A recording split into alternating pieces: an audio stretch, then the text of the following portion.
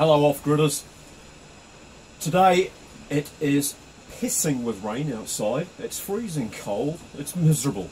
So I've been beaten indoors and I was checking my notifications on YouTube and I found I had a message from a subscriber asking me about how long does it take to boil water on a wood stove. That got me thinking. We had a bit of an email exchange, and during that exchange I explained to him the difference between conduction and convection. Now, convection is when the heat travels through the air, and conduction is when it travels through the metal itself from one piece to another, like conducting electricity down a wire, as opposed to radiating microwave energy through the air or radio waves through the air. I hope you understand that. But the point I wanted to make was that different cookware is made in different ways, and some cookware just isn't suitable to be used on a wood stove.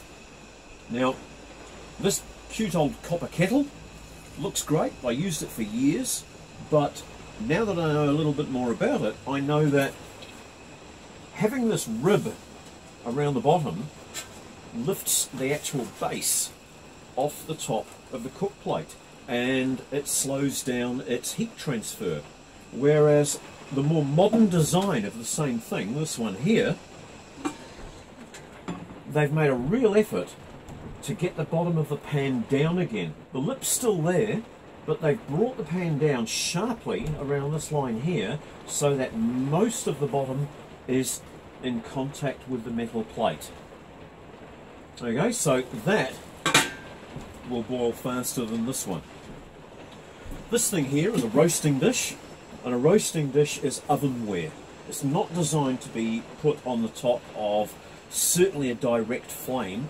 If you were to cook using something like this, which is thin metal and has a very small surface area because of the ribbing that's put around it, you would end up burning over a direct flame. Not quite so bad on a stove, although you will still have burning problems. Now, the reason that this roasting dish has got the ribs on the bottom is to lift the meat up so that the juices can get underneath, and the reason it has the dimples in the top here is so that the juices that have come up inside and condensed on the lid will drip off down onto the meat again, self-basting the meat. So it's usable, but it's not perfect. Now, these two pans here, they are designed for the new convection cooktops, and the convection conducting, what are these new ones called? Conduction cooktops. Induction. Right, the inductive cooktops, they require also a very flat bottom. Both of these have this flat bottom, and they have encapsulated inside the stainless steel a large piece of copper, and that copper spreads the heat and gives a nice general heating over the base of the pan, much like the old cast iron skillets from 50 or 60 years ago, but without so much weight. Okay, same effect without so much weight. Now, that's really all I wanted to share. It's a short video, but if it's been informative, please hit the like button, because that will help YouTube to bring more videos like this your way so you can learn even more. Something else I might just make a mention of, because it's winter, I'm making microgreens every week. I use these greens instead of buying greens, which during the winter are expensive.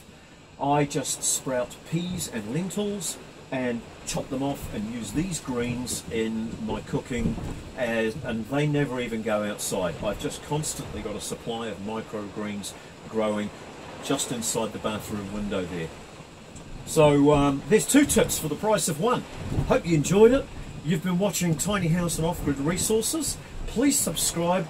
The button's down there on the right hand side. I would love to see you in the next video. Bye.